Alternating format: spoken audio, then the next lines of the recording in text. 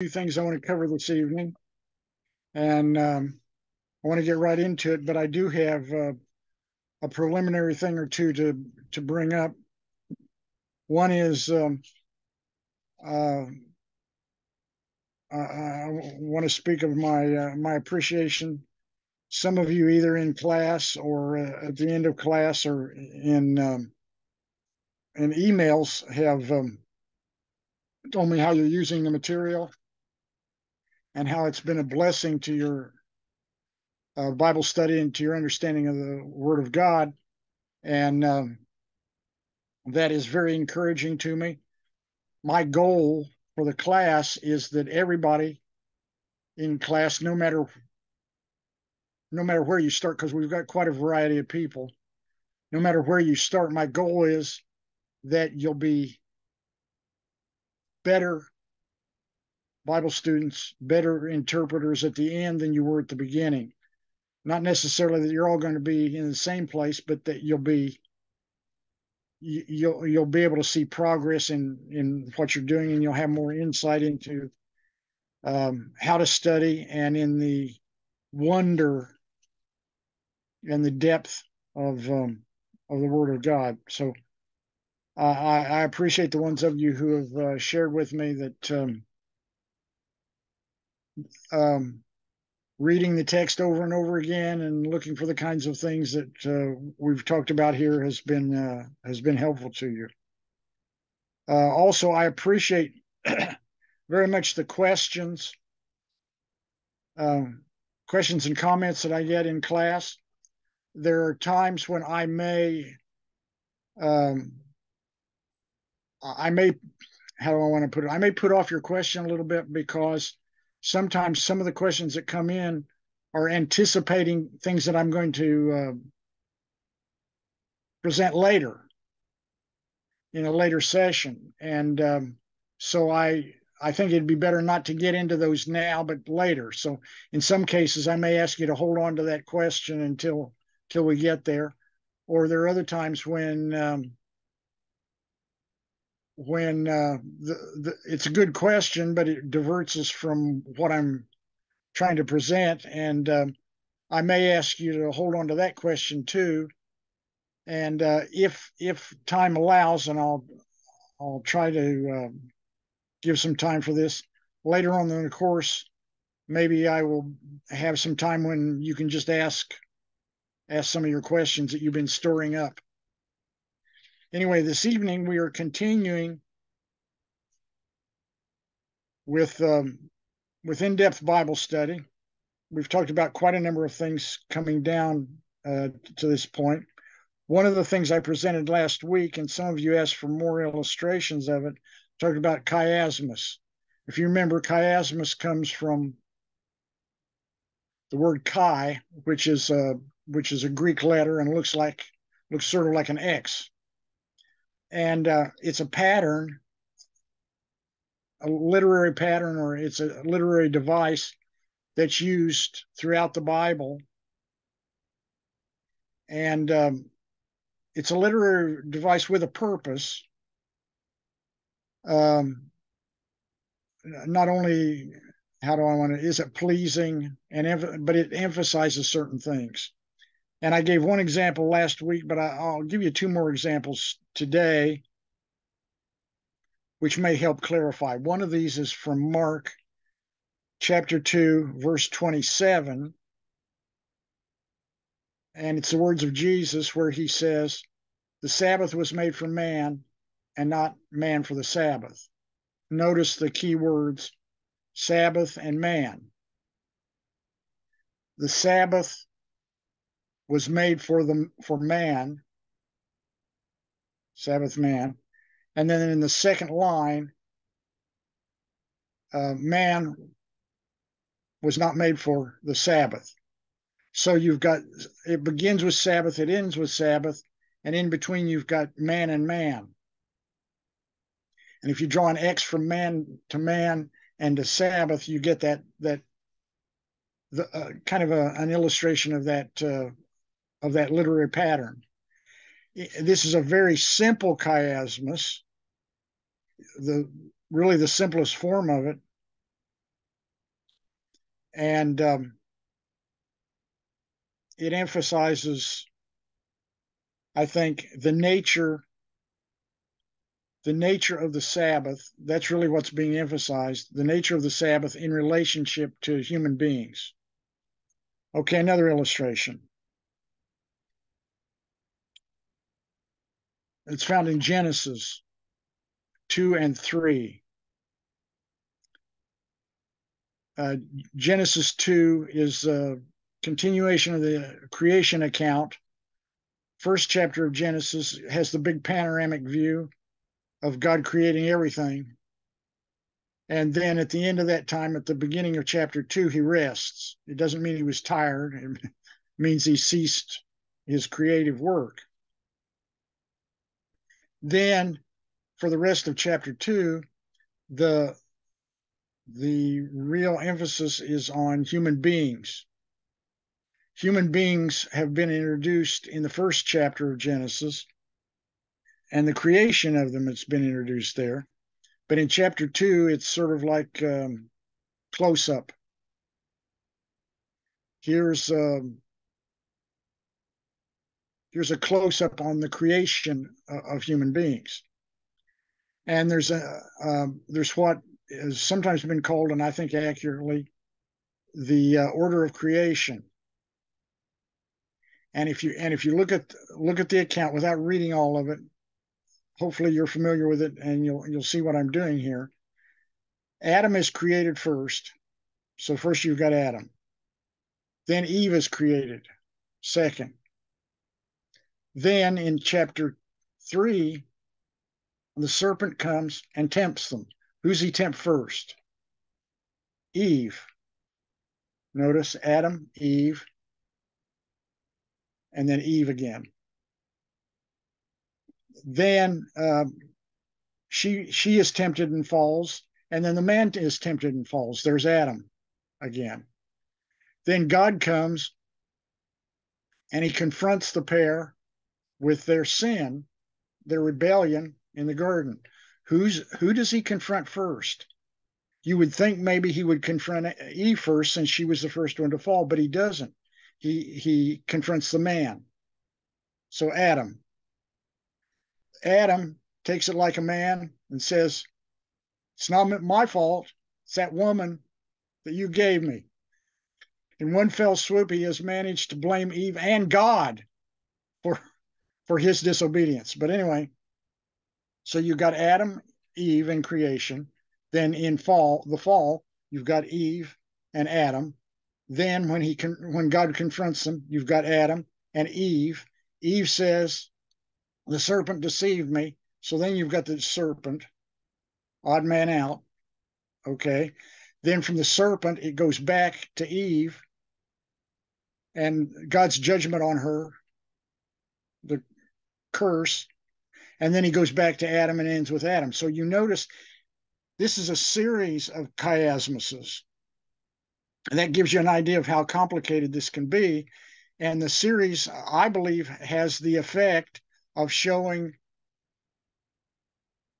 the priority of Adam before the fall. Some people say it's a function of the fall. It's not. He was created first. You have to ask the question, why was he created first?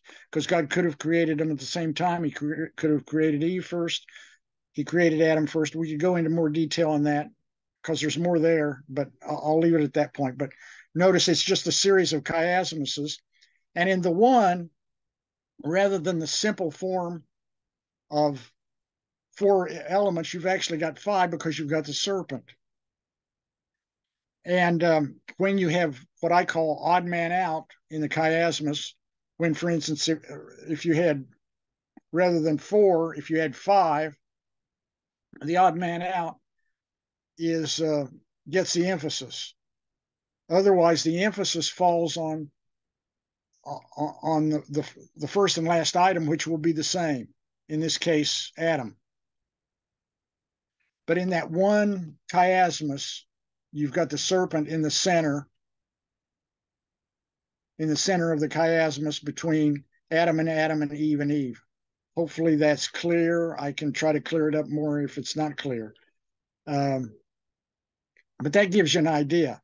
Chiasmus can be used very simply, like Jesus using it when he speaks of the Sabbath, um, or it can be very complicated, more complicated as we see in Genesis, and it can be a literary device giving structure to one passage, but the passage may be an entire book, and I'll address that a little bit more a little later in the course. Okay, does that help with chiasmus, or is that still a puzzle?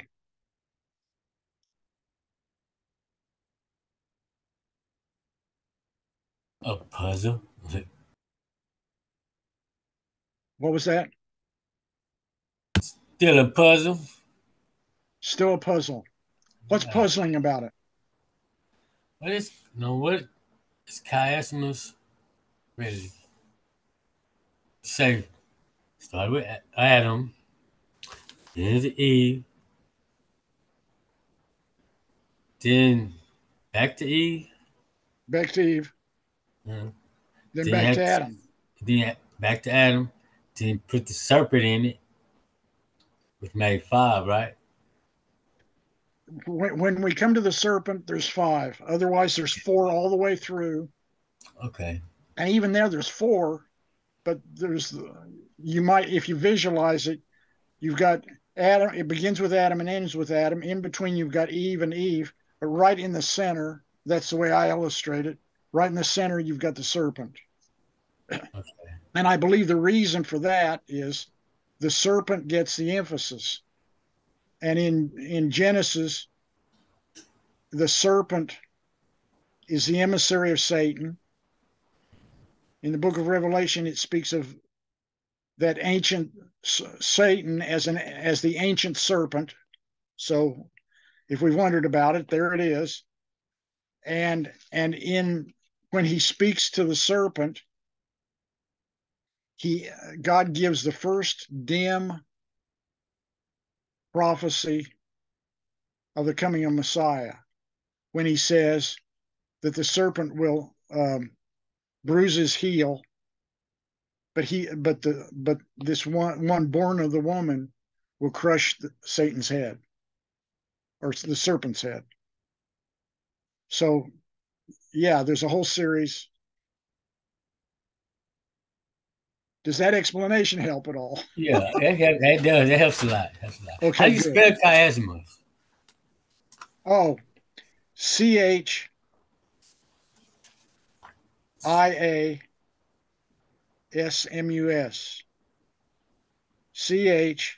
Chiasmus. Yes. M-U-S. All right. Yes. All right. Got it. Okay, so let's continue. One of the things, as we continue with this, one of the things to keep in mind is the grammar of the passage. If you want to study Hebrew and Greek, then you'll need to know Hebrew and Greek grammar. But most of us, even if we study Hebrew and Greek, still most of us probably English is our first language. If not, it's a very important language, and it may. But whatever language you read the Bible in, whatever is the language of your heart, the language of the heart when it comes to reading the Bible, you should know the grammar of that language. Now, again, if you know Hebrew and Greek, then you need to know Hebrew and Greek grammar. But one of the things that I found is it's it's greatly helpful to understand English grammar in order to understand Hebrew and Greek grammar. If you don't understand your basic grammar for your own language, you're really going to have trouble with the others. So I suggest spending time maybe in a refresher just of English grammar and how it works. Um, Earlier on in the course, I recommended a book called The Elements of Style by Strunk and White. I would recommend that again. You might want to get, and there's some very good ones out there, might want to get an English handbook that talks about the different parts of speech and how those work. Since most of us are going to spend most of our time studying the Bible in an English translation, we need to make sure that we understand English grammar. I will point out a couple of things that just give you an idea of why grammar is important. A couple of words that stand out. One of them is therefore. If you're reading in a biblical book, especially the New Testament, but if you're reading in a biblical book and the writer says therefore, always ask, what is there, therefore? Why is it there? Because it's pointing something. I mean, if I say, da da da da da, and I'm going to town, therefore I'll be there on Monday. You know that the therefore points back to something that happened before that I said before I inserted that word. So in Colossians, this is just an example, Colossians 2:6, he says, therefore, as you've received Christ Jesus as Lord, continue to live in him. Therefore points back to something. And I believe what it actually points back to is not just the section before, but to the whole first part of the book. But it's an important question to ask. Therefore, okay, what is that pointing to? Another example, the word for, F-O-R, not the number, but the word for. When you see for, ask, why is it there? So that, for instance, Psalm 117.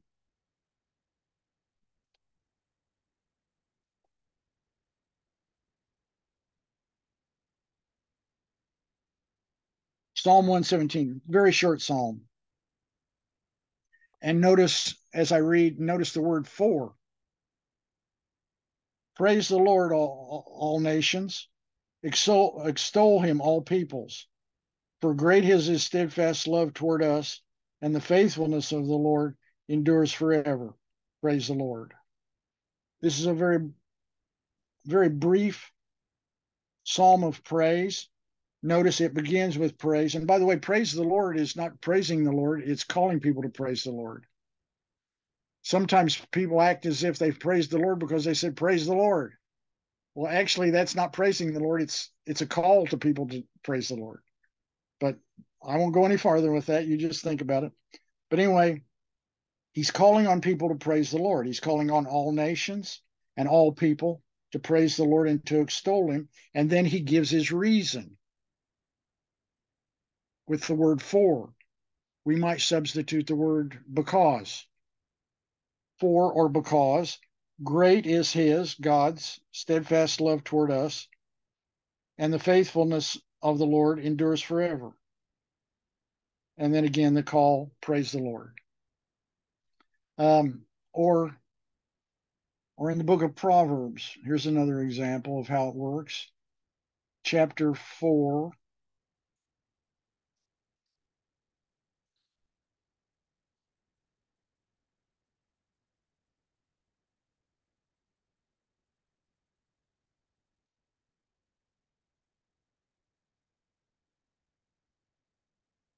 Verses 1 and 2. Proverbs 4, 1 and 2. Hear, O sons, a father's instruction, and be attentive, that you may gain insight. For I give you good precepts. Do not forsake my teaching. Okay. Part of Proverbs is a father's instruction to his son. And here the sons are called to listen to their father's instructions, to give attention. And then the reason is given in verse 2, for or because I give you good precepts. Listen up, because this is good stuff. Do not forsake my teaching. So those are just a couple of examples, but to know how a noun or a verb or an adverb or an adjective functions, to know how sentences work is invaluable just in reading. And in the end, how do I want to put it? In the end, we go back to something I said earlier in the course. The single best skill you can develop as a Bible student is the ability to read well. And again, I say reading well doesn't mean you can read the words. People can read the words, but don't see the meaning. Don't see how this sentence fits with that sentence, how this paragraph fits with that paragraph, how this flows from this to this to this. And the more you get into how the language works, the more Bible study will mean to you. Okay, next. I've touched on this before, but think historically. Think historically. What I mean by that is bring historical controls to bear on the text. The French historian Francois Simeon said that the historian, or the interpreter, we would say, needs to have a knowledge of the tracks of the author that the author has left behind. Think of your author whether it's Paul or Amos, has left tracks behind, and you're tracking him. You are following where he's leading you. This is another way of saying something I've said earlier and repeatedly in the course, that we are after the author's intended meaning. Some people are not really after the author's intended meaning. They read their own meaning in. So it's not what the author wrote or what the author meant, but it's what it means to me. Okay. And there is a place for saying what it means to you.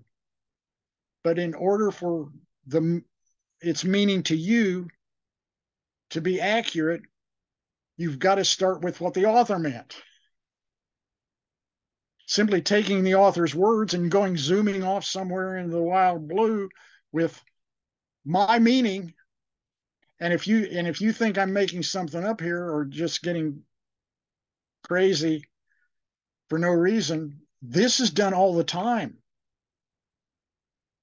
It's amazing to me how often this is done, where somebody takes a passage and takes it someplace the passage was never intended to go.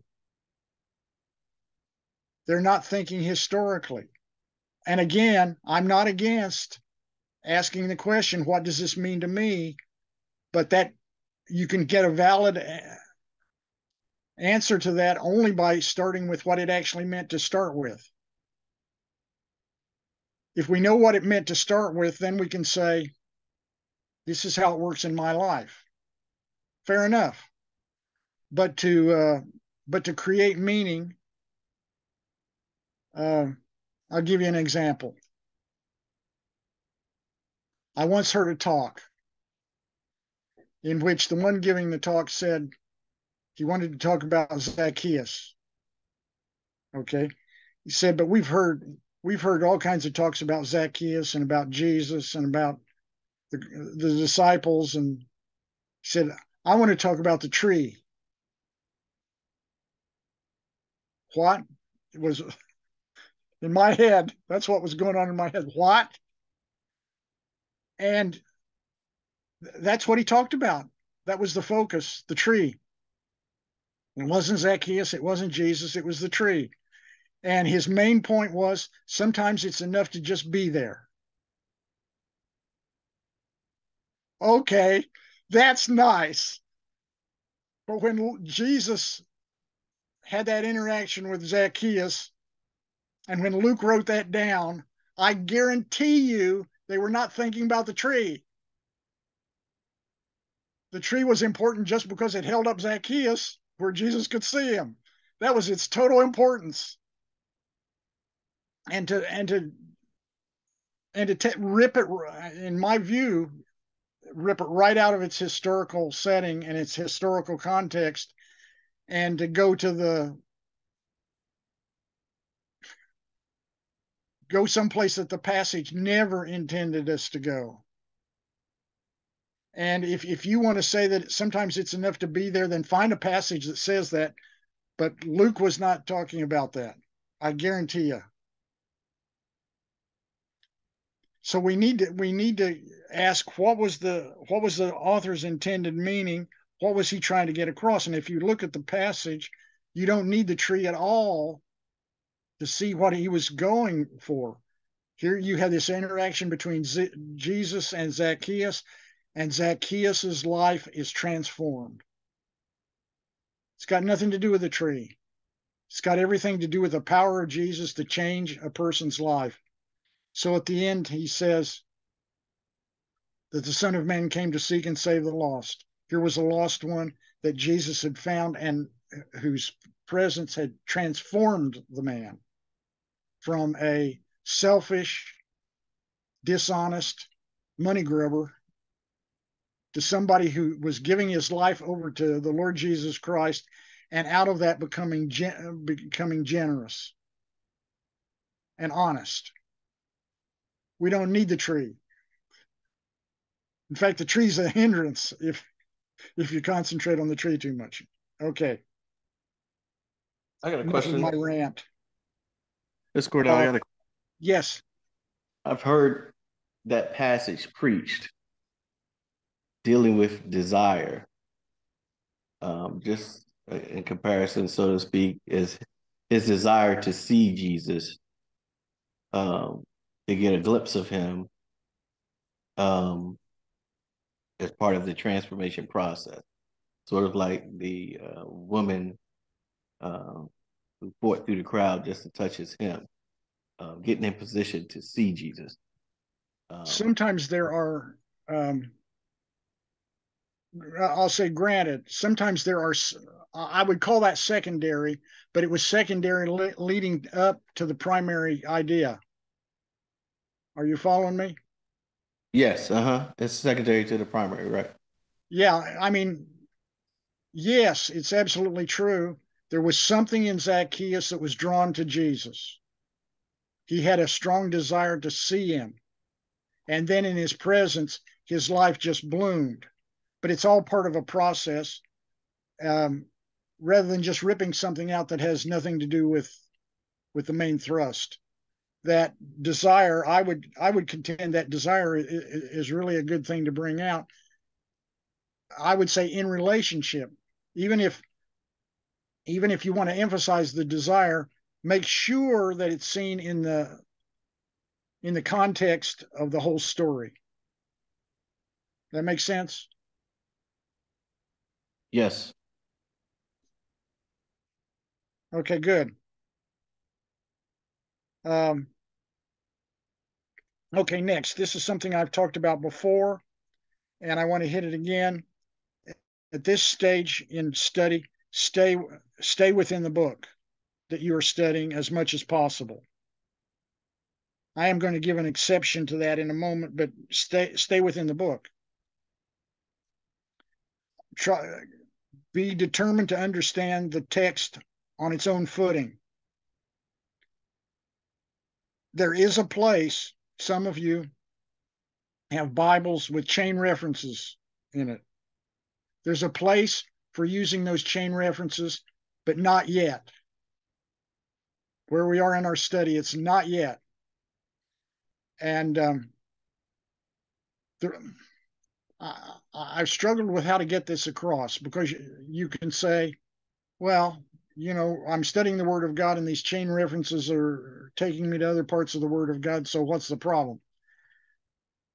The problem is as I see it, at this place in our study, and I have found that this really works in getting into the depth of Scripture. And some of you have seen this in what you've done so far in these exercises. At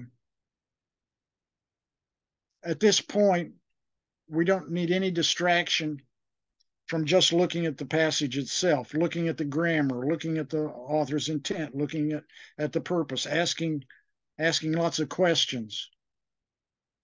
Who, what, when, where, why, how, what of it, or so what?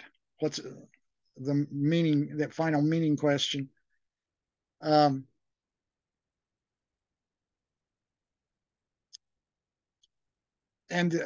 the other thing about chain reference, and in principle, it's the same thing. Some of you are familiar with harmony of the Gospels. I mean, we've got Matthew, Mark, Luke, and John. And at some point, way, way, way back, it's very ancient, people started producing a harmony of the Gospels. And the idea is you've got Matthew, Mark, Luke, and John. But if I want to look at it historically and try to figure out how does this, when did this happen in Jesus' life and how's it relate, people created a harmony of the Gospels. Some of you be familiar with the Harmony of the Gospels by A.T. Robertson, and others have produced them.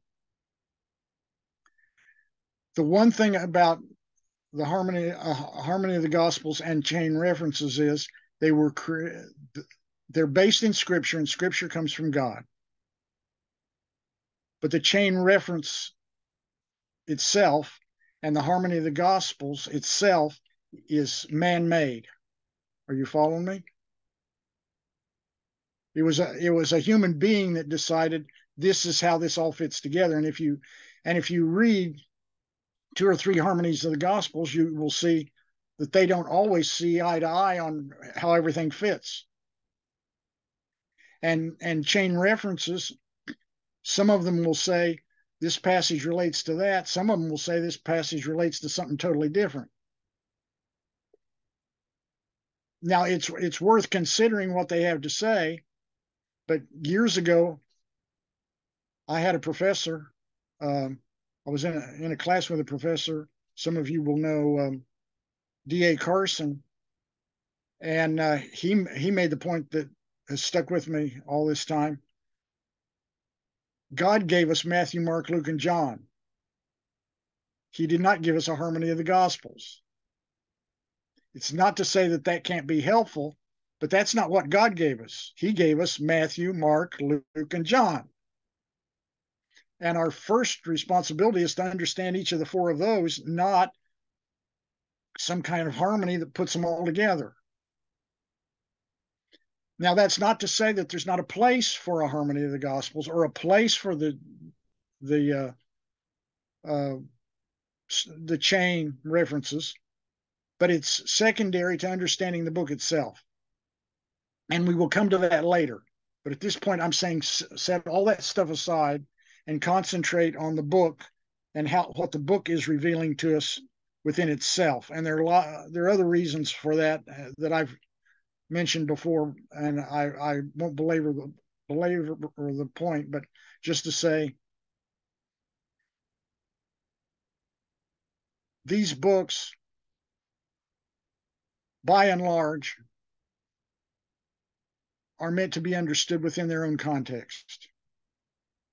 You don't need something outside to tell you what they mean. You need to understand them. The author is communicating something. The Holy Spirit has inspired that author to communicate something. And we should just trust the process that the Holy Spirit set in motion in these human authors. Okay, so stay within the book as much as possible. There will be a time to go outside, and we'll talk about that more later. Now, this is still staying within the book itself, but it may seem like I'm contradicting myself, but I'm not really. examine the broader context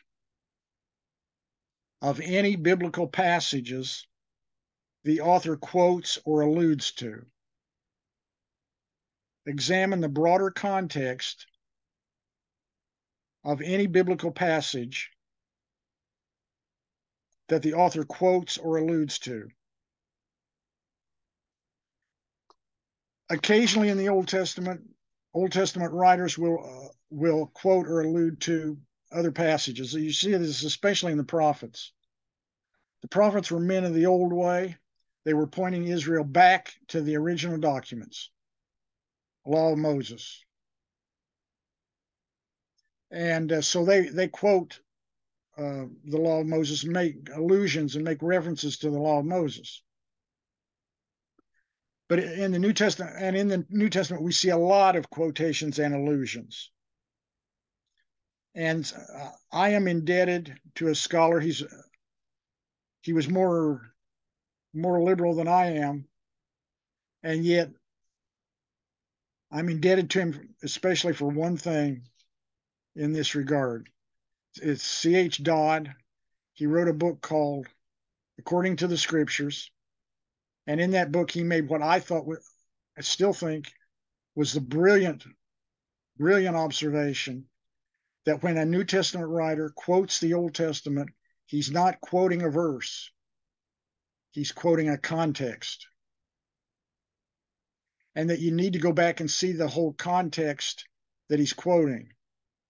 And the more I've thought about it, the more I've thought New Testament writers expected their readers to either know the context or, like us, perhaps, to go back and look it up.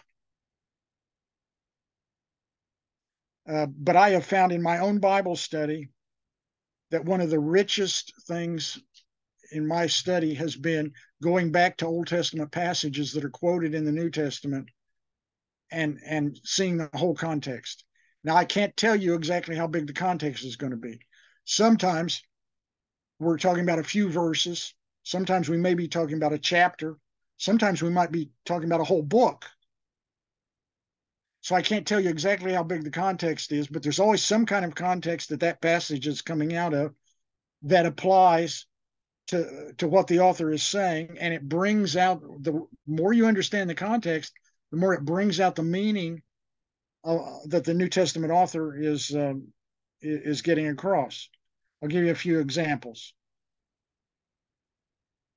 In Luke 17, verse 32, Jesus simply says, remember Lot's wife. What? Remember Lot's wife.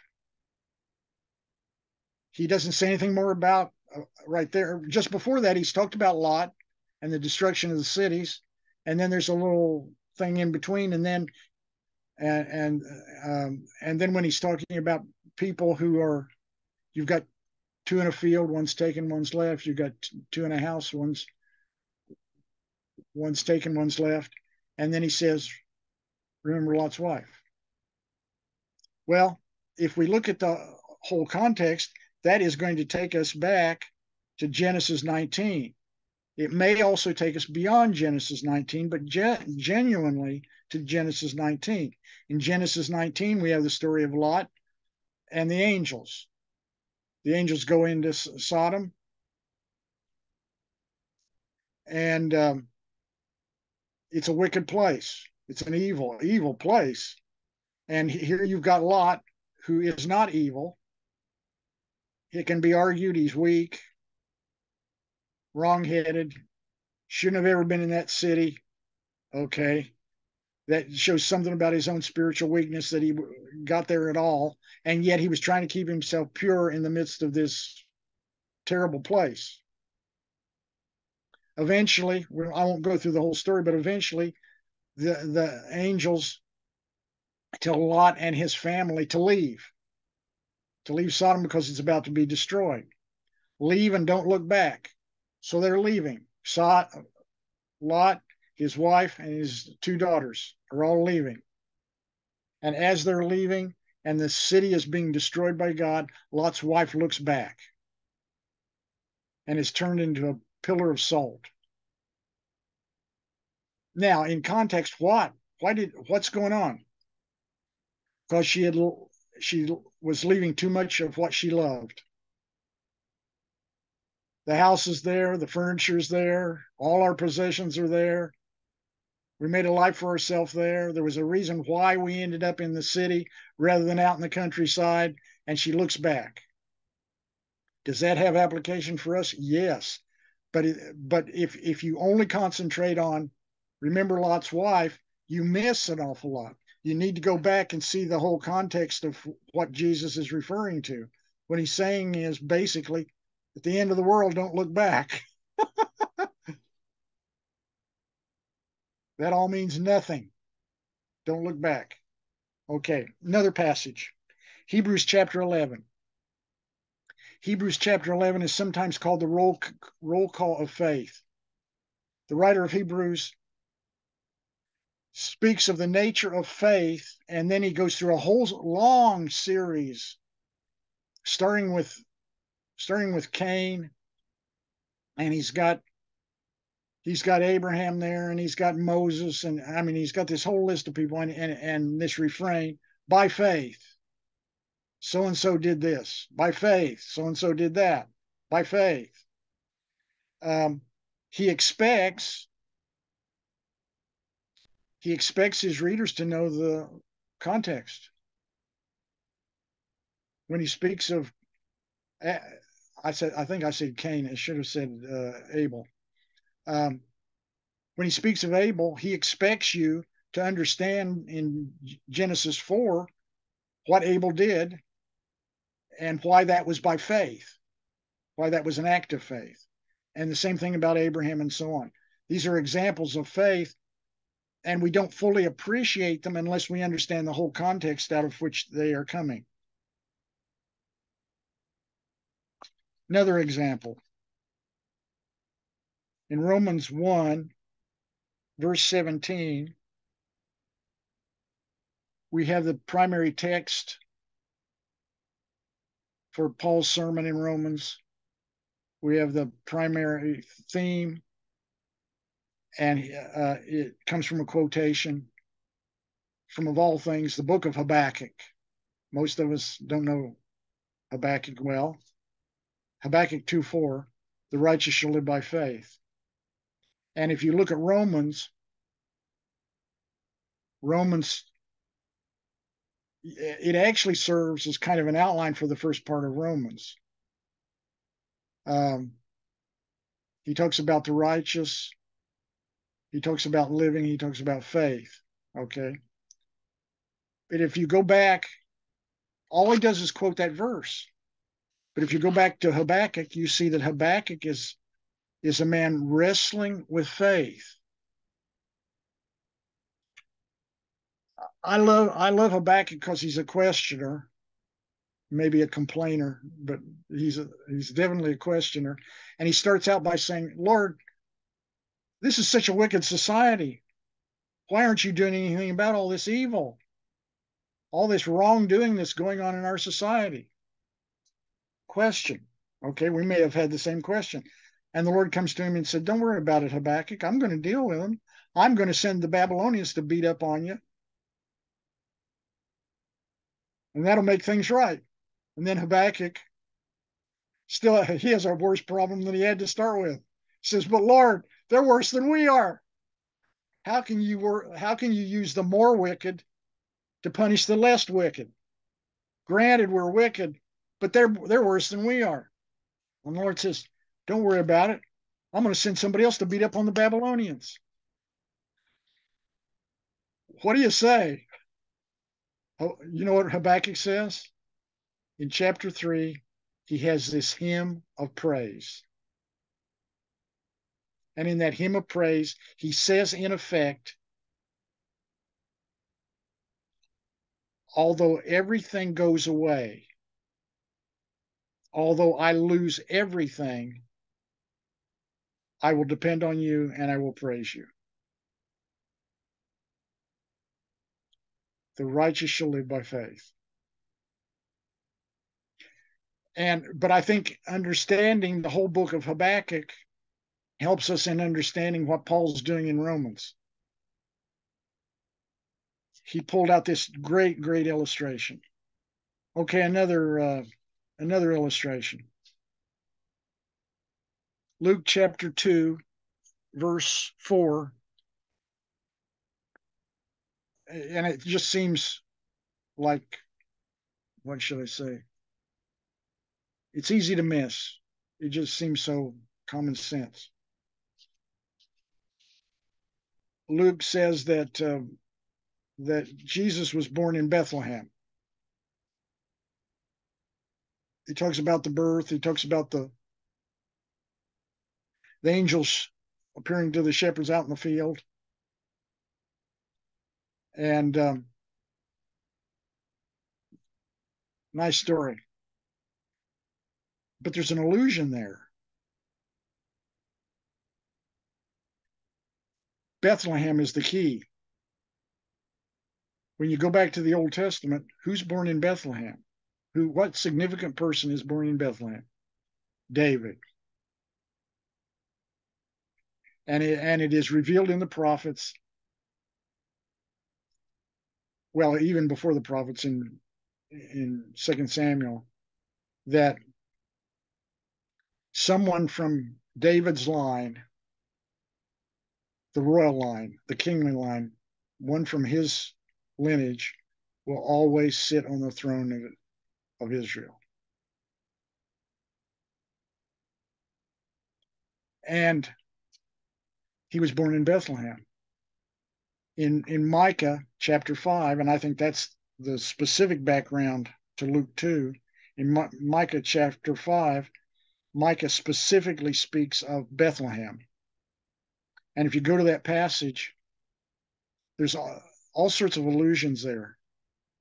He talks about shepherds. I won't go into, I'd love to go into more, but there's an allusion there. And if you go back and look at the whole context of David and Bethlehem and Micah 5, you get a powerful meaning to what Luke is doing in Luke chapter 2. I've gotten carried away with illustrations, but I'll give you one more. In Matthew chapter 2, verse 17, well, it started earlier in chapter 2. You have the birth of Jesus, and the wise men or the magi come looking for they're pagans, by the way. To the best of our knowledge, they're probably Zoroastrians, and Zoroastrians believed in astrology. And so they've been looking at the stars, and in some way, either because there's scripture or there's something in the stars that God revealed to them, they've come looking for the one born to be king of Israel.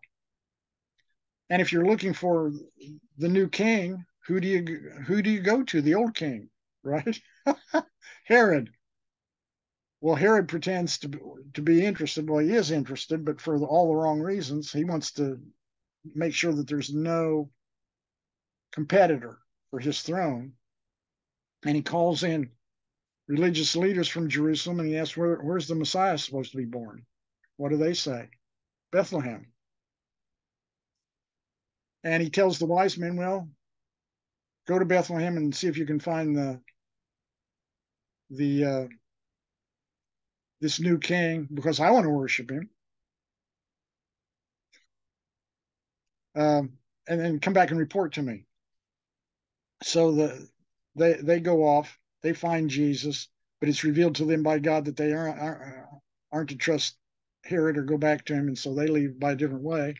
Joseph takes his little family, Mary and Jesus, to Egypt. After Herod the Great dies, he comes back. And here's the point I'm wanting to make. When he comes back, Matthew says, this is to fulfill the words, out of Egypt I have called my son. Now, I used to think that all prophecy was what I would call straight line prophecy. Prophesied it here and it fulfilled it here. Okay, straight line from one to the other. But then I ran into this thing where Matthew says this was to fulfill that. And what's being fulfilled is, out of Egypt I have called my son. Well, that's from Hosea chapter 11, verse 1. And picking up on Dodd and going back and looking at the whole context, I went back to Hosea chapter 11. And to my shock, it's obvious this has nothing to do with the Messiah. The son in Hosea 11 is Israel. And the picture is God delivered Israel from Egypt and called Israel his son. But he became a disobedient son, a rebellious son. Read Hosea 11. It's all about Israel and about Israel's unfaithfulness. So what do you do with that? I've looked at the bigger context, but it doesn't seem to fit with what Matthew's saying. Well, the problem wasn't with Matthew. The problem was with me. I had limited Matthew, according to my own thinking, as just a straight line.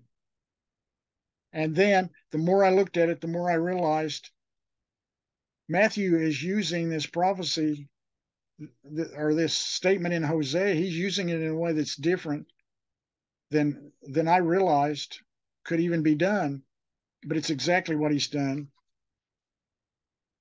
Was Israel the son of God? In one sense, yes. Right? God calls him his son. Israel's my son. He was the disobedient son. And in Jesus the Messiah, we have the Son of God, who's the obedient son. I think rather than being, this is a prophecy pointing to the coming of Jesus, this is a picture of the disobedience of the people of God and how the obedience of the true son, God in the flesh, is going to make everything right. I don't know that I've said that very well, but I believe that that's exactly what's going on there. And if you look at how Matthew uses fulfillment and what Jesus did in his ministry, you'll see, and we talked about this a little bit last week, but Jesus, for instance, this is a pointer to what I'm talking about. Jesus, in his ministry, one of the first things he did, he chose 12 apostles. 12 is a symbolic number. We must not miss that. There were 12 tribes of Israel, 12 patriarchs, 12 apostles. The 12 apostles are meant to reflect the 12 tribes and 12 patriarchs. And it's a way of Jesus saying, old Israel, that was old Israel. I'm creating a new Israel. And 12 is the number that shows that I'm creating a new Israel. And that goes along with the lines of the old Israel was the disobedient son. I am the obedient son. Okay. I want to move on to my next section, but I will take questions or comments about that. Any of that. Is the idea, what I'm hoping is the general idea, whether you agree with all the interpretations, but is the general idea that when the New Testament quotes or alludes to something in the Old Testament, you should go back and look at the whole context. Is that clear and does it make sense? Yes, I follow your point very Yes. well. However, I haven't got my head wrapped around when to do that and when not to. For example, you used the example of Bethlehem being the key in that passage. Okay, that's a word. Well, when you look at chain references, there are a lot of words that follow themes through a lot of scripture. So when do you know when to pick up and go back and look at the Old Testament scripture? And when are you just following chain references? When do you do that and when do you not, is what I'm asking.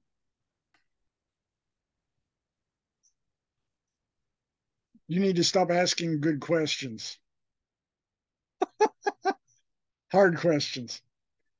As I'll give it more thought, but as far as I know, there's no hard and fast rule to answer your question. You have to deal with what makes sense. Part of it is what makes sense. When, for instance, with the Bethlehem thing, throughout the Old Testament, Bethlehem, well, starting with David when he's called a Bethlehemite in First Samuel, when Samuel goes, he goes to Bethlehem to anoint him as king.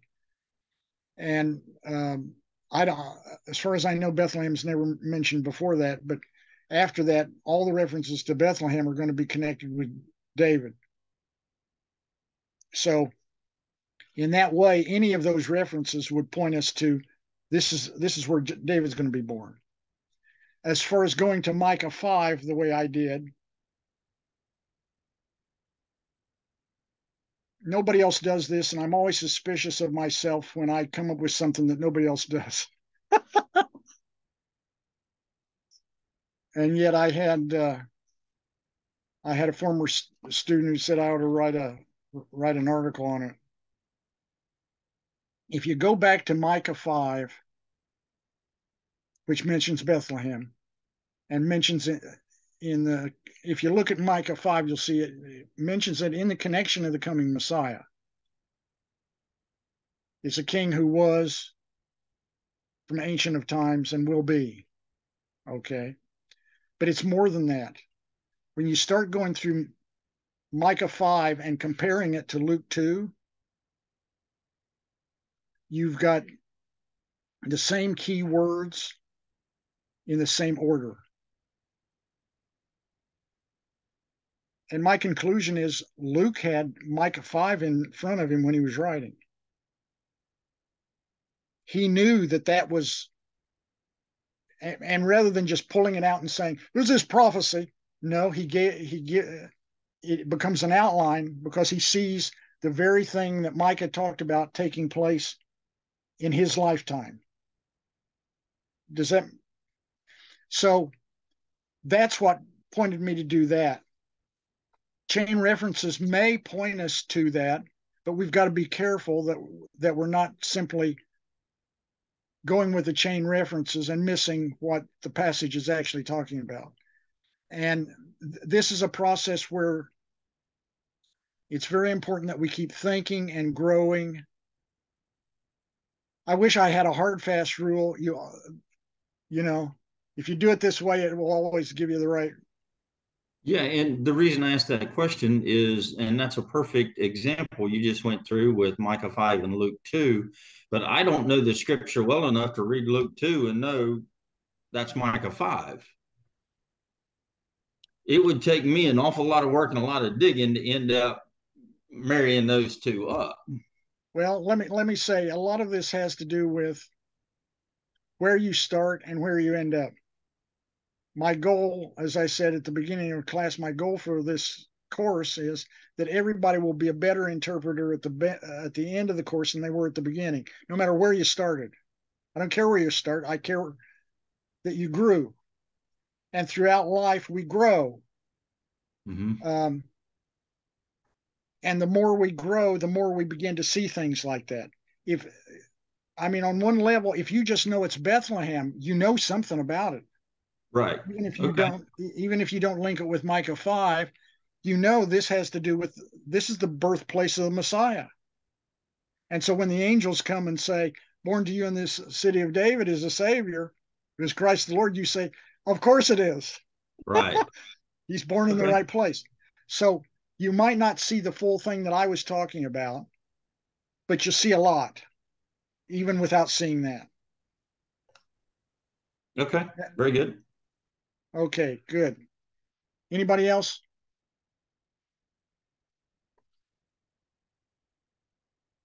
Okay, let me go on.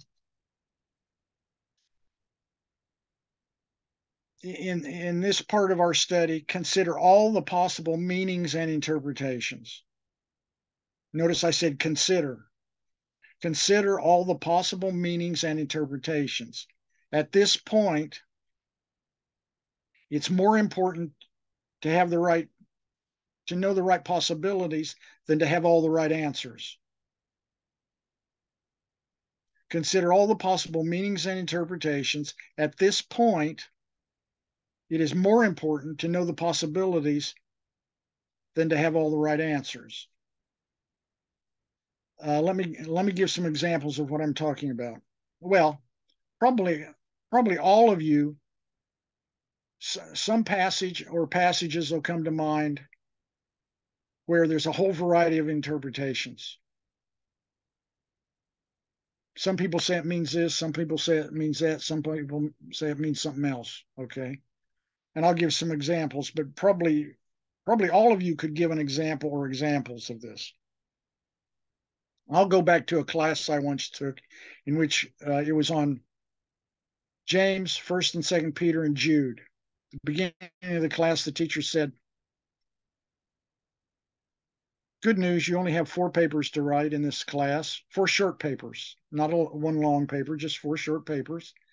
And each paper is to be on the introduction to one of these books. So you start with James and 1st Peter, 2nd Peter, and Jude. Okay, paper on each book. And it's introductory kinds of things. So you're going to discuss who the author was, who the recipients were, what the main theme is, the flow of the book or the outline as near as you can find it, when it was written, introductory kinds of stuff. I thought, oh, this sounds easy enough. And then he said, oh, yeah, one thing. You can only use a Bible and a concordance. No other resources. I said, huh? And when I started working on these papers, I realized how dependent I had become on other resources because I would think, I wonder what so-and-so says about that. Oh, I can't look at that. I wonder what, no, I can't, I can't see what he says. I've got to just look at this. And part of what he wanted from us in these papers was possibilities. And what he said was, they may be totally crazy ideas, but I want to know what all the possibilities are. I want you to know what all the possibilities are as near as you can. And so I'll give you one example. Book of James. Book of James begins, James, the slave of Jesus Christ. What? Okay, I knew what I had always heard, who I had heard that this James was. Okay. But if I'm thinking of all the possibilities, then I got to think of all the possibilities, even ones that I would immediately discount. So, James, the half brother of Jesus, James, son of Zebedee, the apostle, James, son of Alphaeus, the apostle, a James that a first century James who is not named anywhere else in the New Testament. Okay, he's a Christian. His name is James, but he's never mentioned anywhere else.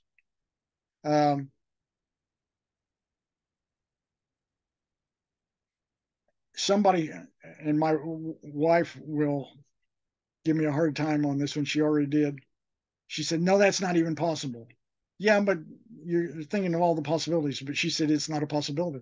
Okay, somebody used James' name in order to give the book credibility. Now, the reason I put that in is there are people who believe that.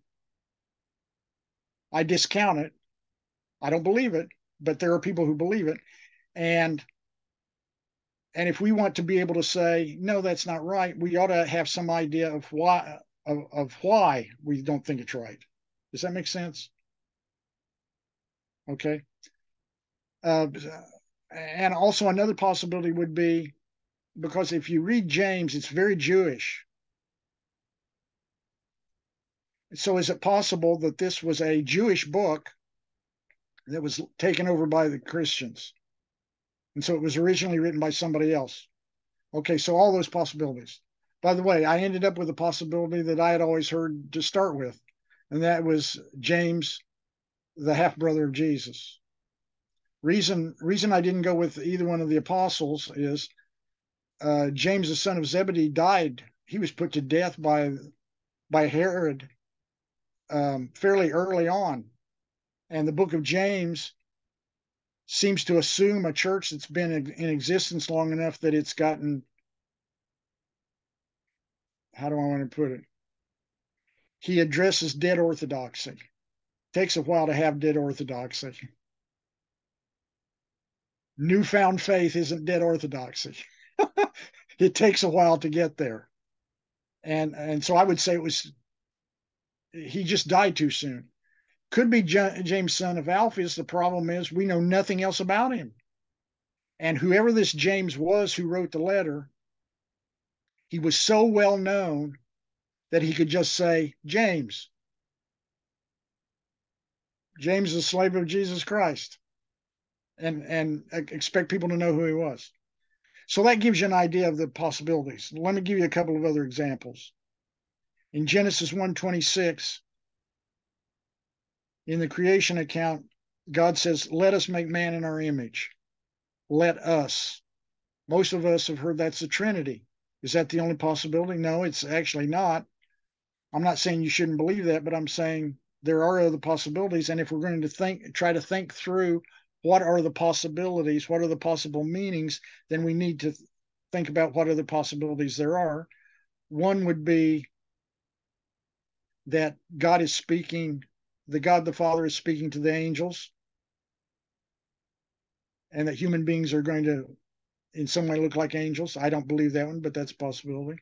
Another possibility would be what's been called the plural of majesty, that God is so great that the author uses a plural to bring out his greatness. It would be sort of like when Queen Elizabeth was alive and she would say, we, and she was speaking of herself, we believe this or we do this, or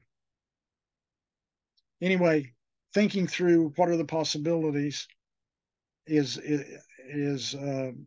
valuable at this point. Another example, 1 Corinthians 15, verse 29.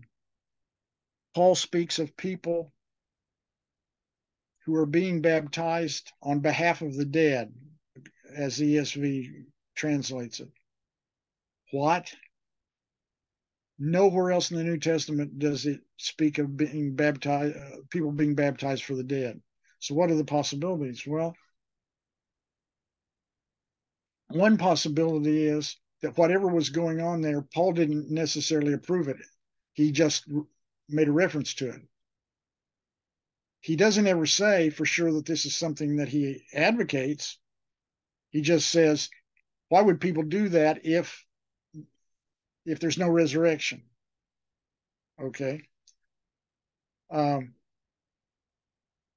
Another possibility would be the one that the Mormons have taken, and that is that people can be baptized for people who are already dead and have never been baptized. If you've ever wondered why the Mormons are so interested in genealogies, that's the reason. In the temple in Salt Lake City, people are being baptized, or they used to be. I don't know if they still do it or not. I assume they do. They were being baptized for people who were dead from those genealogies. So you'd have somebody baptized for Napoleon. Okay. I don't believe that, but I'm saying that is an outlandish possibility. But the problem with the passage is it's so unusual. Another possibility would be it's people who are being baptized into the death, burial, and resurrection of Jesus, and they're being said to be baptized for the dead, spiritual dead. Anyway, possibilities. It's a very difficult passage, and unless you come up with a lot of possibilities and why, and eventually work through it, why you reject this one or that one or the other one, you'll never come to a decent place with it. Okay, let me see. Let me continue. I probably could come up with some others, but the idea again is you're looking for possible meanings and possible interpretations. Going along with that, well, no, I'll come back to this. At this point, I'll say, while you're looking through the passage, I think invariably it's going to hit you, and it should. Begin making application of the text to yourself. Now that may change. It may be enhanced, or it may be changed when we move to the next thing. But already thinking about, okay, I'm grappling with the meaning, and I'm beginning to see what this meant, what the original author's purpose and meaning was. And by extension, I'm seeing how this applies to me, that it calls me to greater service. It calls me to greater love. It calls me to greater holiness. It gives me a greater vision of God. It helps me appreciate the true nature of Jesus Christ and what he did on my behalf. Whatever. I'm beginning to apply it to myself and to say, well, and the bottom line is really what I believe and how I'm going to behave. So we're already thinking about, we're not setting it in concrete yet, but we're already thinking about how it applies. And finally, we're gathering questions for which you are unable, or you're gathering questions that you're unable to answer. Now, that may sound like a strange thing for me to say, but I believe in this part of the study, it's very healthy to be able to ask and answer questions, but it's also healthy to ask questions that I don't have an answer for. I've grappled with this. I've thought about it a lot, and I'm just not quite sure. Maybe I have possibilities, the possible interpretations or whatever, or I just have this question, but I don't know what the answer is. Now, in the next section, in the next step of this process, that will help focus us in our reading and our grappling with the text to find answers to those questions that we can't answer. We haven't been able to answer on our own. Okay. Give me some reflection. Tell me what you're thinking.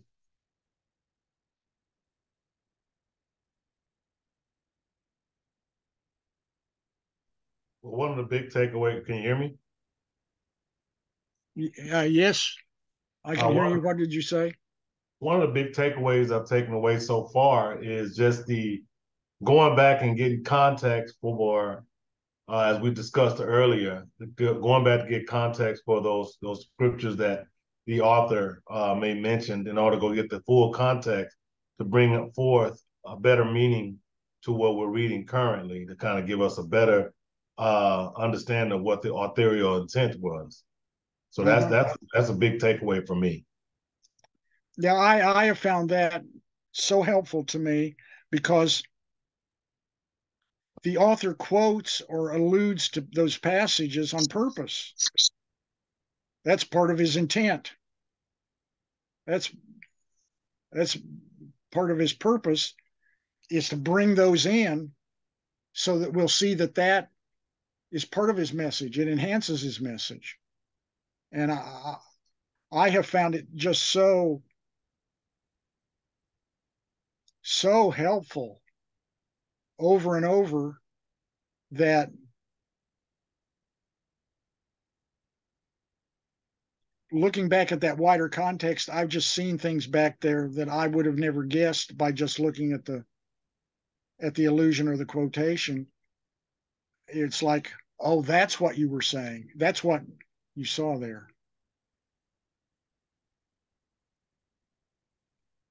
Not only are the biblical writers inspired, but they knew their Bibles better than we do. And we just need to get comfortable with that. Okay, anybody else? That's a good takeaway. Great takeaway.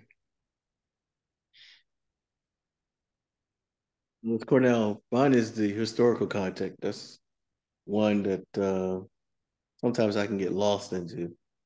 Um, just grappling with the history. If you can see the history between the two texts and how they're referencing one another when you're going back.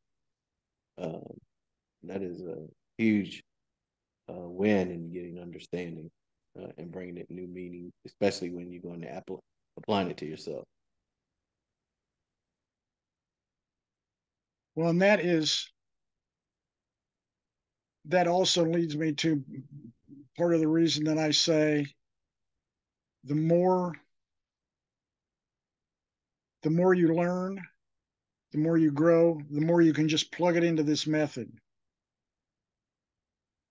The more you know about, I mean, okay, somebody's quoting Isaiah. The more you know about the context of Isaiah, the more you can bring that to bear on the book that you're studying in what he quotes or alludes to.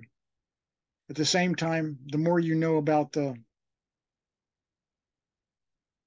history of the period in which either the Old Testament book or the New Testament book was written, the more you understand the period, the more it can help you understand the context. Now, I'll talk about that more in the future, and I don't want to. Some people, I believe, hijack the text with supposed historical backgrounds.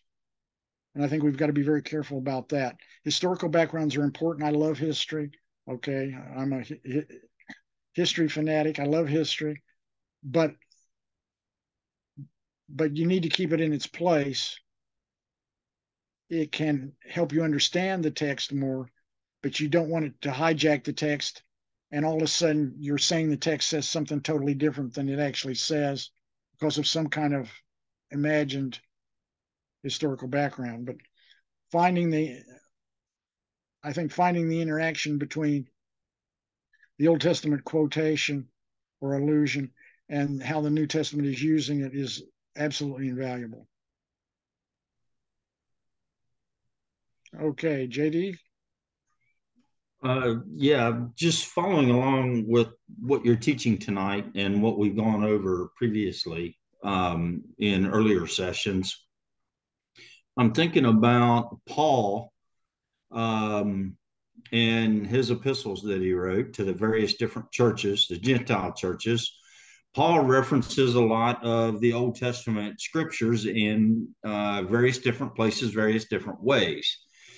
Well, as I think through what you're talking about, the people that received Paul's epistles, in a lot of cases, would not have that Old Testament reference to draw the context from. So they would be coming pretty much strictly from his epistle, correct? Yeah. So I will put a go little ahead. footnote on that, but yeah, I would agree that that's true. And that's part of the reason why I say understand the book within its own context as much as possible. But continue. Okay, well, it's kind of raising a paradox where we need to understand it as it stands, but we also need to get the conceptual context from what he's referring to. But yet, the way the author intended or it was received at the time of writing would not involve the Old Testament context. They wouldn't have that. So, do you or don't you? I guess. You understand my question? Yeah, I think I do. You tell me if I'm hitting anywhere near it, and if I'm not, I'll take another shot at it. There are two observations I would make. One is, in some ways, the Gentiles of the first Gentile Christians of the first century were, in some ways, more like us than the Jewish Christians. Not just that they were Gentiles, but we probably don't know our Old Testaments as well as the Jewish Christians of the first century did. Agreed. Yeah. So we're in the way, we're in the same place as those Gentile Christians. It doesn't mean that the context isn't there. It means we need to work hard to begin to get it. I would also say that at times it appears to me that New Testament writers, not just Paul, but New Testament writers in general, assume that their Gentile Christian readers will understand their quotations and allusions. I think that those early Christians, Gentiles, probably spent a lot more time in their Bibles than we may give them credit for. Well, they didn't have individual ones, but we know that the reading of the scriptures was an important part of early Christian worship from the earliest times. We think in terms of preaching, and they had preaching, but I believe they read a lot more than we do. And in sometimes reading one of Paul's letters, for instance, that may have been the sermon. So I think you're right. And what it says to me is those Gentile Christians weren't so different from us. Okay, so just to elaborate on that, and correct me if I'm wrong, but as I understand it, they didn't have Bibles, they had scrolls of the different books. And it was very expensive to acquire those. So a lot of the synagogues, as well as I'm assuming the early churches, would not have the full set. They would only have 1, 2, 3, 5, whatever they could get.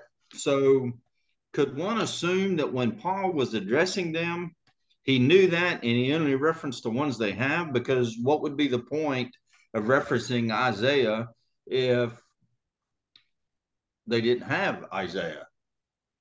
You understand what I mean? Yeah, I do. Good question. I don't know totally. I think it's a good question to ask, and I'm not sure I've got a good answer for it. There are a couple of things that occur to me. I mean, in the end, we don't know what they had exactly. Right. We just don't know. We do know that Paul makes allusions to things and that there is a wider context of understanding. Well, I'll say it this way.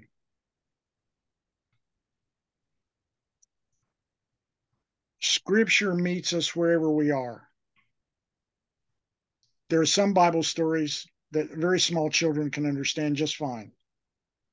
Okay, and they love those stories. Do they get all the depth out of them that's possible for an adult? No. But on a certain level, they understand it. A new Christian understands things on a certain level. They should, but somebody who's been a Christian for a long time, who's lived with the Lord and lived with the scriptures for a long time, understands more depth and should. And so I think that's part of it. In the scriptures, we see these quotations and allusions, for instance, but it's not just that. It's like the illustration I used that I got on the Gospel of John. It's like peeling back the layers of an onion. You can go deeper and deeper and deeper. On one level, I mean, I use John evangelistically with hardcore unbelievers. Okay, and they can understand it on a certain level. They get it. This is saying something really amazing about Jesus. but for Christians, the more you spend with John or Matthew or Mark or Romans, the more you see that you didn't see before. Mm-hmm. Mm-hmm. And so I think to a certain extent, we've got that going on, that the scriptures met those early readers wherever they were and called them to a better place. And if they knew more, they saw more. If they knew less, they saw less, but they still saw. And I think that should be encouraging, should really be encouraging to us wherever we are. The scriptures meet us there and call us to something more. And the more we go to them, the more we can see in them. It's a it is a very it's a terrible thing when somebody gets so used to the scriptures that they don't think they can learn anything more from it, and they just die on that level. That's terrible. The scriptures are so full of wonderful things about God and what He wants for us. So I hope that helped. Thank with you. your question. Anybody else? It's Cornell. I was studying for a children's teaching that I was doing, and this is something a minister said. He said that we propose that we are more knowledgeable than the past times because of the information process that we can get information quicker. But he said if you, through history, we're still perplexed with the marvel of architecture and structure that was being able to be achieved during a time when there was no machines or equipment that we could fathom to construct these things. So how do we pre-propose that we're more intelligent than those who were at that time? Mm-hmm. They went That good. because Continue. they had, and when I'm saying this, I look at when they went to school, their whole school was about writing that text and writing those scriptures. And when they went to school, it was about memorization of those things and how they had apprentices of apprentices and apprentices. And their whole job may have been to rewrite those scriptures so they can get the news out and those letters out. So when the letter came, they immediately went into drafting those things to get that message out. So we can't fathom how many scriptures or how many things were sent out or how they got the message out. We just assumed that they didn't have access as much as we think they did, just because we come in, as you said before, with our own preposition and pre-proposed thoughts on what the conditions were. Good. You said a lot of good things there. I'll piggyback on some of it.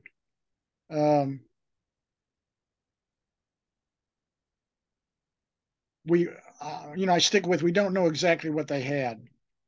And it is true that having the entire, all the scriptures that are available, that were available, would have been very expensive. And yet there were some Christians early on who could write. And those letters of Paul and Peter and Jude were copied. Some Christians somewhere copied them and sent them on. So that's a factor we should keep in mind, is if they were copying those, then they were probably copying Isaiah and Genesis and Deuteronomy at some point.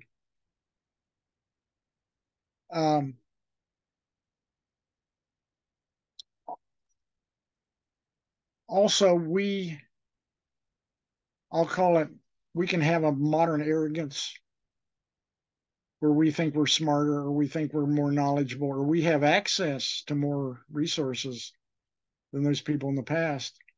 Well, the way I think of it is we have advantages, but they had advantages too. What I mean is, in the first century, I had a teacher who was talking about the parables of Jesus, and he said the Jesus' first hearers had instantaneous exegesis. And what he meant by that was they didn't need to read an article in a Bible dictionary about sowers going forth to sow seed, uh, or shepherds, or a woman who would lose a coin, and what all might be involved in that. They knew what all that stuff meant. That was part of their experience. We need educated help to understand it. So we have resources, but in many cases they had firsthand knowledge. And I think it's also true, it seems like constantly archaeologists are finding some amazing discovery of something from ancient times where the ancients were able to do things that boggle our minds. How could they do that? How could they know that? Um, so I think we just need to have a certain humility. But I also, as I said, I would say we have certain advantages. We have some wonderful tools for biblical understanding. We have some wonderful insights into history and culture that generations past may not have had. But on the other hand, they also have had certain advantages, especially in the biblical period. They knew what was going on. I mean, when Paul wrote to the Colossians, and you've got the so-called Colossian heresy, we scratch our heads over what it means. The Colossians didn't. They knew exactly what the problem was. We're not quite sure. Some people think they are, but I'm not. I'm skeptical about whether they really know or not. But when he wrote to the Philippians, they knew when he, on the 4th chapter, when he mentions Euodia and Syntyche and they're not getting along, the Philippians knew that situation. They knew those ladies, and they knew what that was doing to the church. We have to figure it out by reading between the lines as you read Philippians. When one of the prophets speaks of what was going on in their society, they knew what was going on. We have to read very carefully to figure out what was going on. So they had certain advantages. We have certain advantages. Oh, and one more I'll mention was the Hebrew language and the Greek language, respectively, that was their first language. We're reading it in translation, and our translations are very good. I'm not discounting them at all. They're very good. But they had a certain insight into the original languages that we have to work real hard to begin to understand, because it was their language. And we have advantages, they had advantages. But one of the points that struck me this evening very strongly was just the idea that Gentile Christians of the first century and Gentile Christians of today, in some ways, are similar in our own. In some ways, we're very dissimilar. Okay, most of us didn't come from a pagan background. When Paul spoke of meat sacrificed to idols, that's not our experience, but it was theirs. But in some ways, as far as the knowledge of the scriptures and trying to figure out the context of some of these things, we're more like them than we might always envision. thank you. This has been really good interaction. I appreciate so much your hard work and your desire to know and your contributions in your interaction with me and in this class. Next week we will move on. We've been looking at studying the Bible without the help of other books, except the Bible and a concordance. And next week we're going to open up the floodgates and talk about how to study with the help of other books. And I look forward to continuing our discussion. Let's have a prayer together. Our Father in heaven, we thank you. We thank you for your word. We thank you for other people who love you and love your word, and for the interaction between us. And we remember the scripture that says that as iron sharpens iron, so one person sharpens another. And we ask that you would help us to sharpen each other in our understanding of you and our understanding of your will, and in our understanding of your word and our devotion to obeying and allowing your word to mold our lives. In Jesus' name we pray. Amen. Amen. Have a blessed day, everybody. Good night.